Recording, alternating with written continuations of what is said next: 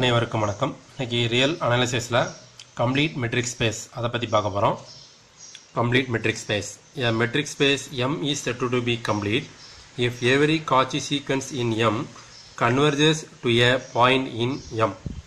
அதாவது complete என்னன்னு கேட்டிங்கன்னா ஒரு மெட்ரிக் ஸ்பேஸ்ல every Cauchy sequence எந்த ஒரு Cauchy sequence எடுத்தாலும் that is converges to a point in M. Mல உள்ள ஏதோ ஒரு பாயிண்ட்க்கு அது கன்வர்ஜஸ் ஆகி இருக்கும் அப்படினு சொல்றாங்க. அப்படி இருந்தா அது பேர் என்னது? Complete metric space அப்படினு சொல்றோம். அதை பேஸ் பண்ணி some examples and theorems என்னங்கறத பாப்போம். Capital R with usual metric is complete. Real number அப்படிங்கிறது என்னது? Complete. Next, C with usual metrics is complete. Cங்கிறது என்னது? Set of all complex number. அது என்னது? Complete அப்படின்னு சொல்றாங்க. R power n with usual metric is complete. R power n என்னன்னு கேட்டிங்கன்னா Euclidean space அப்படின்னு சொல்லுவோம். அப்ப Euclidean space is என்னது? Complete அப்படின்னு சொல்றாங்க. அடுத்து L2 is complete. Next, the metric space 0, 1, one side open, one side closed with usual metric is not complete. Usual metric la 0, 1 ஒரு interval எடுத்துக்கிட்டோம்னா அது என்ன கிடையாது? Complete கிடையாது, not complete அப்படின்னு அவங்க சொல்றாங்க.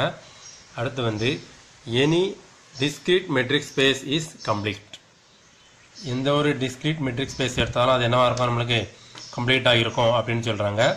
Seventh one is a subspace of a complete metric space need not be complete.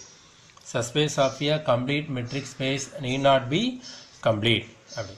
அடுத்து 8th, a subset of a complete metric space M is complete if and only if A is closed. A subset of a complete metric space M is complete if and only if A is closed.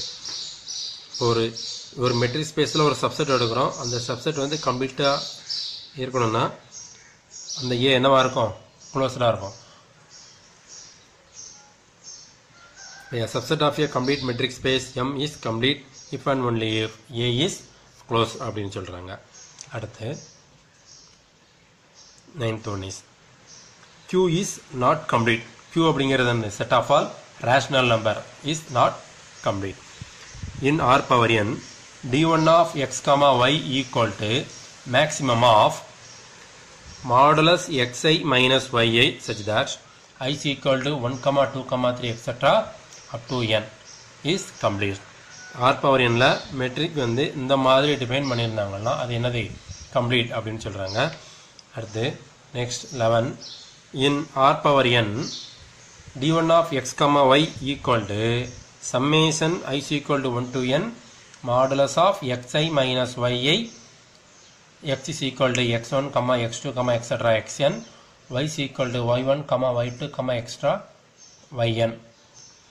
இதுல இந்த d அப்படிங்கிறது என்னது?